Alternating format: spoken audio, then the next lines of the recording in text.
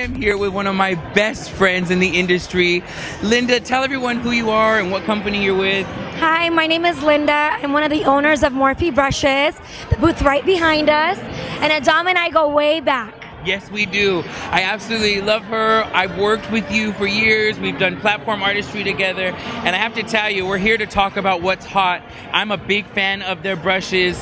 One of my favorite brushes I've been selling for many years, and it's part of my kit, is the All Fan Brush. I call it the 3-in-1. The reason I love it is because it can really literally do contour, shimmer, and blush. I use the black strip as a point of reference to swirl into the product and then tap right on the apples of the cheeks. This is one of their top selling products. And then we have our buffer brush, which is our all-time favorite. It's our #1 brush on the counter.